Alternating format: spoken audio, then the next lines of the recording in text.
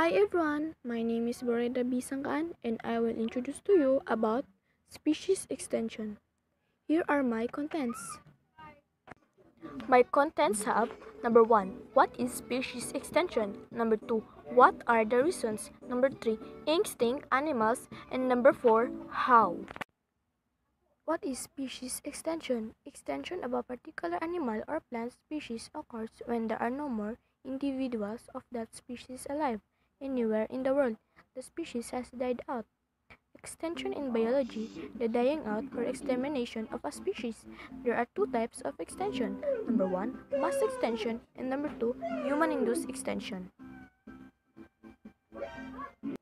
However, there are at least 5 mass extensions in the history of life on Earth, and 4 in the last 350 million years, in which many species have disappeared in a relatively short period of geological time.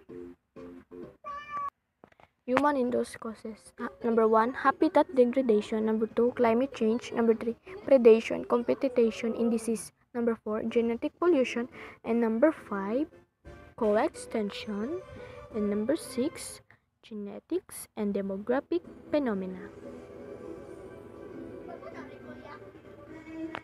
Statistics. In June 2019, 1 million species of plants and animals were at risk of extinction. At least 571 species have been lost since 750, but likely many more. Main cause: human activities, example, overpopulation, pollution, burning fossil fuels, and deforestation.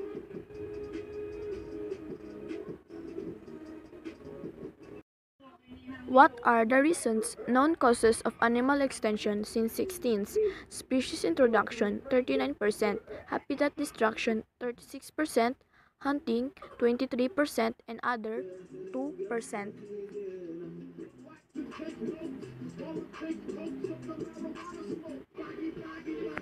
Various causes of overhunting: cosmetics products, tradition and culture, hunting for fun or sport, and overpopulation, decoration and other economics values, and overhunting for food.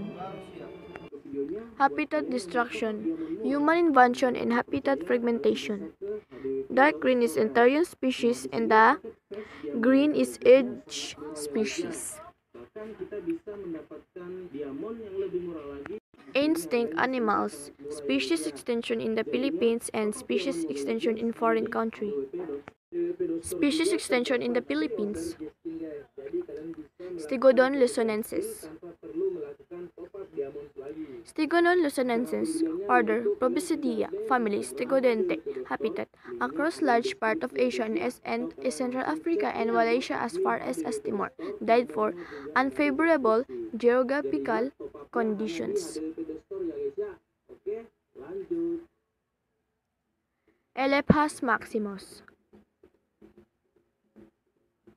Elephas maximus, order Asian animal, family elephants, habitat they live grassland, tropical evergreen forest and semi-evergreen forest, died for accidental contact with electric power lines. Palawan fossil Sirenia. Palawan fossil Sirenia, order Sirenia eleger 181, family Bogongidae, habitat warm shallow coastal water or rivers, died for threatened by seagrass, habitat loss and degradation because of coastal development or industrial activities that. Philippine rhinoceros. Philippine rhinoceros, order Perissodactyla, family Rhinocerotidae, habitat Philippine Islands, died for habitat destruction, poaching and illegal trade of rhino horns. Palawan cervus. Palawan cervus, order Axolotldactyla, family Cervidae, habitat managed forest and plantation and orchards, died for habitat destruction. Cebu tamarao. Cebu tamarao, order Artiodactyla, family Bovidae, habitat mixed forest and grassland, died for critically endangered. Luzon giant tortoise. Luzon giant tortoise, order Testudid lines, family Studente habitat. Remote groups of tropical islands died for linked to the migratory arrival of the early hominin Homo erectus and their subsequent overexploitation of the animal.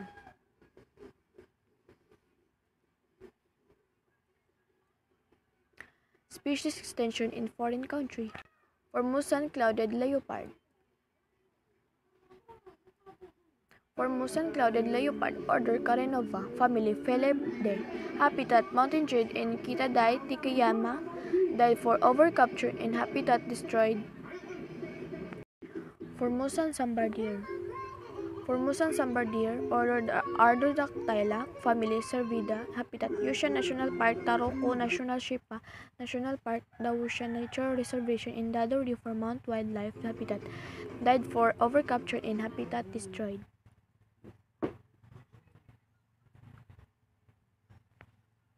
Acatenella apex volva. Acatenella apex volva, order Stylomatophora, family Actelende, habitat Horiololo Watershed Forest, Hawaii, America, live 780 to 2019, died for overcapture. Taiwan landlocked Masu salmon. Taiwan landlocked Masu salmon, order Salmoniformes, family Salmonidae, habitat Kiijiawan Creek and Alpan Creek, died for habitat destroyed. How we can help them? How we can give our love? Number 1. Learn about endangered species in your area. This is very important. And this is important also. Never purchase products made from threatened or endangered species. Number 3. Reduce use the herbicides and pesticides. And number 4. Protect wildlife habitat. When driving in a national wildlife refuge, please slow down. Please drive slowly. Number 6. Recycle and buy sustainable products. Humanity can save animals or allow them to become extinct. We have the power to decide. It's our choice.